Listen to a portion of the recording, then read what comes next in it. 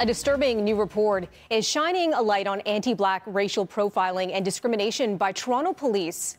The Ontario Human Rights Commission analyzing data from 2013 to 2017 and finding that Black people represent almost a third of all charges in the data set, despite making up only close to 9% of the city's population. The OHRC says anti-Black racism can have a damaging impact on an individual's education, employment, and housing. Black people are more likely to be charged, overcharged, and more likely to be arrested by Toronto police. And Black people are more likely to be struck, shot, or killed by Toronto police. When new policies, procedures, and/or legislation are being developed, these reports matter. Or when judges are making decisions, reports like this matter. Toronto police responding in this statement, quote, "This important work is an acknowledgement that transparency and accountability are critical in building and restoring community trust and engagement," adding that more work needs to be done. Meantime, the SIU says it will begin collecting race-based data about complainants and officers involved in their cases. With 4 weeks until school begins, the province continues to face backlash over their reopening plan, which does not cap class sizes in younger grades. You know, I think our plan is premised on ensuring that we put every single protocol in place to de-risk the circumstance. Smaller classes or classrooms, including myself, I fully understand, but there's always the requirement. I'm not going to be putting kids in strip malls or industrial buildings, that's for sure. The Toronto District School Board begins a telephone survey today to see how many parents will actually send their children to class in September. A mother who started a petition for smaller class sizes, now with over 200,000 signatures, spoke out at Queen's Park. We have Premier Ford and Minister Lecce insisting that our current plan looks to the advice of our experts, such as the experts at Sick Kids. Well, in fact, the experts at Sick Kids, in their most recent report on reopening schools, stressed as a priority recommendation that we must reduce class sizes for a safe return to school.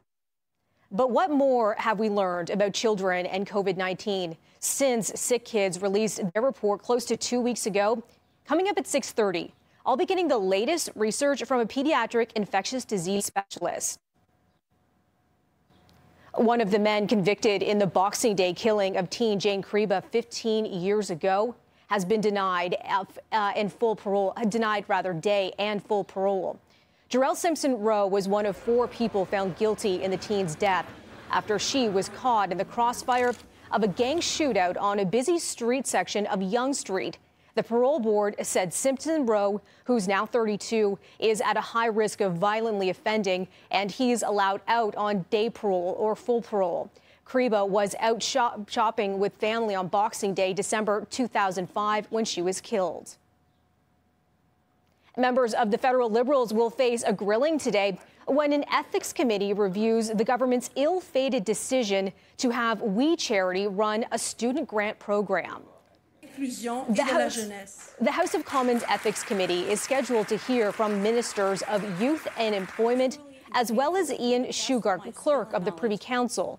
Prime Minister Trudeau and Finance Minister Bill Morneau are under investigation by the Federal Ethics Commissioner after failing to recuse themselves from a vote over the deal with We, an organization they're both connected with. No surprise here, a new Lecce poll says 90% of Canadians who took part in the survey objected to Donald Trump slapping a tariff on Canadian raw aluminum. Not a popular decision with Americans either, with 58% of respondents saying they disagree with the 10% import tax. Trump says the tariff comes after Canada broke a promise not to flood the U.S. market. But Deputy Prime Minister Chrystia Freeland denying the claim and firing back, with $3.6 billion in tariffs on American items that contain aluminum. The survey was conducted August 7th to 9th among 1,513 Canadians and more than 1,000 Americans. 1,513 Canadians and more than 1,000 Americans. 1,513 Canadians and more than 1,000 Americans. 1,513 Canadians and more than 1,000 Americans. 1,513 Canadians and more than 1,000 Americans. Ottawa police have opened an investigation after someone went on a tirade yelling obscenities at staffers of Canada's infrastructure minister. I don't go to work every day and bust my for this to steal our money. You're all scumbags. Video posted on social media shows what happened outside Catherine McKenna's Ottawa office last Thursday. It's the second time McKenna has been the target of political attacks. Her constituency office was vandalized during the 2019 election. She says she's concerned about the increase in threats and violence against politicians everywhere. What we see in other places, including south of our border, we don't want it to continue here. In another example of politicians facing threats, President Trump is whisked out of a press conference yesterday after a shooting just outside the White House perimeter. Secret Service shot a man who claimed to be armed. It's not known how badly he was hurt. The president returned to finish up his media briefing.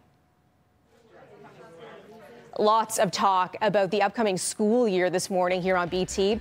As mentioned, our pediatric infectious disease specialist joins us at 6:30. And then after that, the new challenges around busing kids to school and how the organization responsible for it plans to adapt the service.